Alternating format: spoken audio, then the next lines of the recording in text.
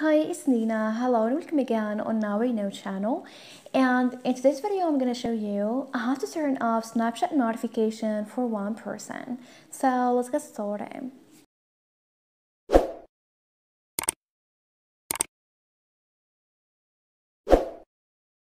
Well, after getting the app, and if you want to turn off Snapchat notification for one person, here the first thing we're going to do is to tap on the chat icon at the very bottom.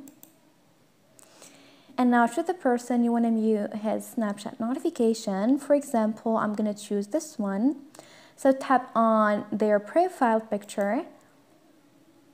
After that, tap on the three dots at the top right corner. This will pop up. Now choose the third option, chat settings.